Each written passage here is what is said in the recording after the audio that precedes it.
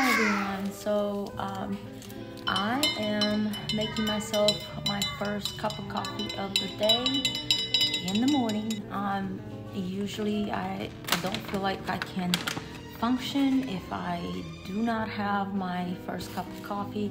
So therefore, usually I do this pretty much almost as soon as I wake up.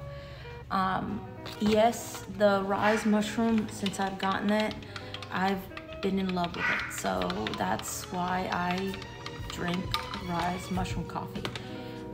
It is creamy and it tastes so smooth, and I love it. My second cup of coffee is either at the house, depending on if I am busy doing things around the house, or if I'm going out of town, or even shopping or something like that, then I will have my cup of coffee somewhere else. Otherwise, yes, this is my morning. Usually I don't leave in the morning unless I do go out of town or something, and I have to rush. Sometimes I make my cup of coffee at home and I bring it with me. And so my breakfast this morning is lactose-free cottage cheese on sourdough bread. I love this combination.